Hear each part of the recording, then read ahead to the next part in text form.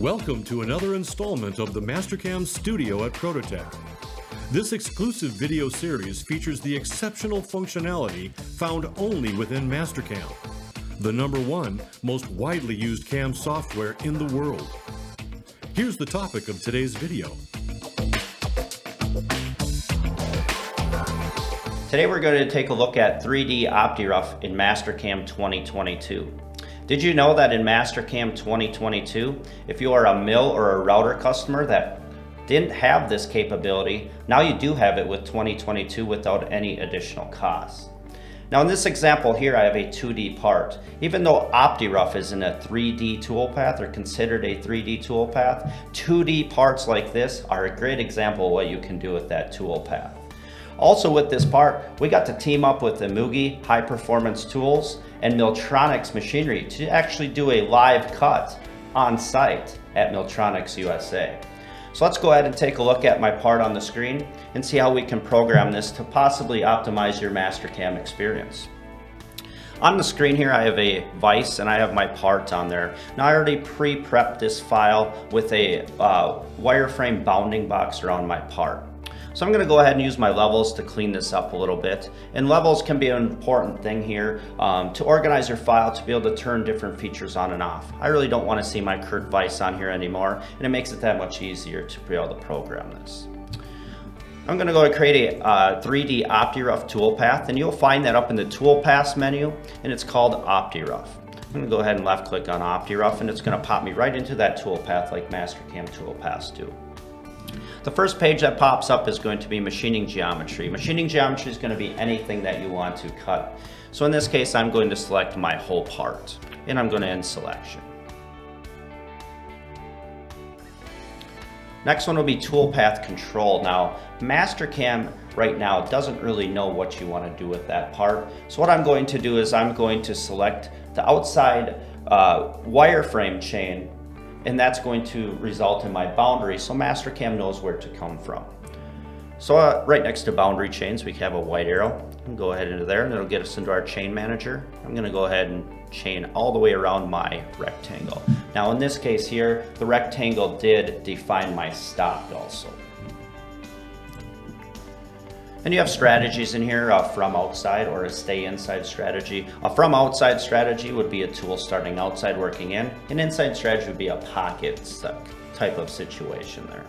So I'll be coming from the outside. I'm going to go ahead and grab my tool, and in this case here, to rough the outside out, we used an Mugi 12mm end mill made for P20 stainless steel. Now, we cut P20 in this case to show you what you can do with an Optirough toolpath with the correct tools, the correct tool holders, and a good machine that can handle these type of cuts.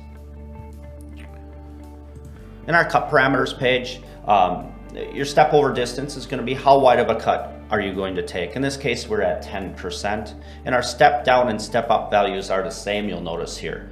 Now, if you are new at Optirough, a little trick here is if your step downs are the same as your step ups, you'll get a cut on every one of them flats on that part. So that's why this is kind of a one-hit wonder for a tool path. You don't need to now create 10 different tool paths for 10 different Z depths. We can just go right at the part and do it all in Optirough. One other note here, arc filter tolerance. Now depending on your machine that you are cutting with, in a mid-range machine, you're going to want to filter this. This will be a very important page in Mastercam. Now, we recommend a 1/3 ratio in here, 35-65, and a total tolerance not exceeding your tolerance of your part. So this is going to be a very important page here. And one other note on this before I calculate this out, the machine we cut this on was a TRM 3016 Milltronics. So this is a tool room mill. And it doesn't have a ton of horsepower, but around $60,000 for a machine, it cut this part great in P20 stainless. So depending on your machines is dependent on what you're going to get for feeds and speeds. So let's keep that into account when we watch our live video that will be coming up here shortly. So I'm going to go ahead and calculate this tool path, and as this is calculating, let's go ahead and break away and check out some of that live cut that we did at Milltronics with the Mugi high performance tools.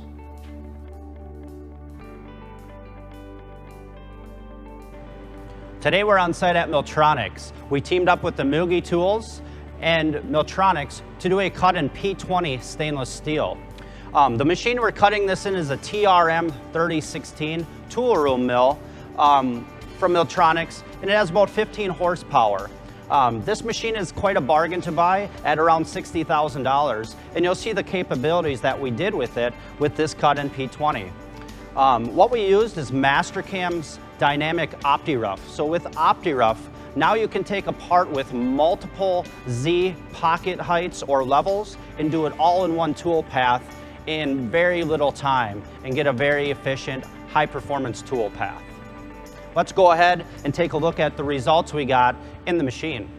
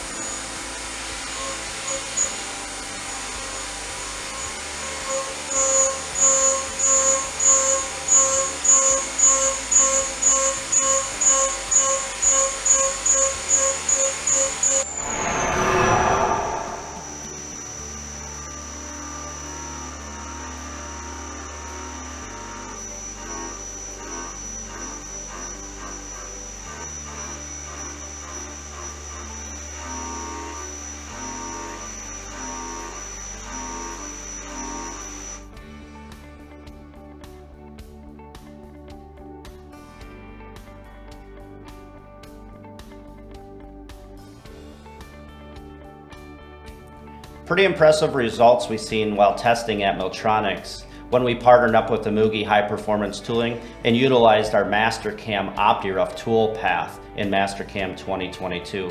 So back at your shop, if you have a high horsepower machine, a lower horsepower machine, you can still utilize this Optirough tool path to gain the most out of your speeds and feeds and save you time, and time equals money in machining. So I definitely hope you can go back and utilize that, and check back to our YouTube channel as we're adding them constantly. And thank you.